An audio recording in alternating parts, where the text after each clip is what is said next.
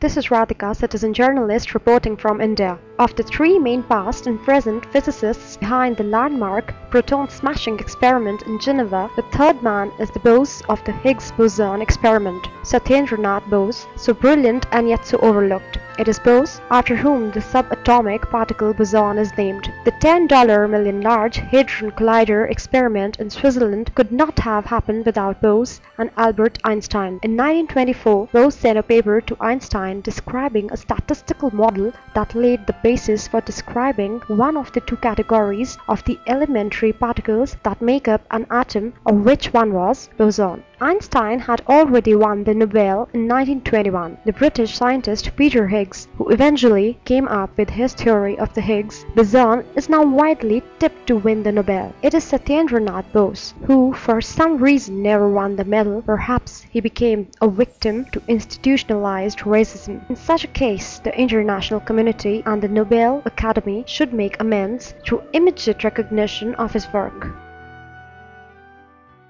If you want your voice to be heard by millions, let Instablogs be your choice. You can contact us at cj@instablogs.com.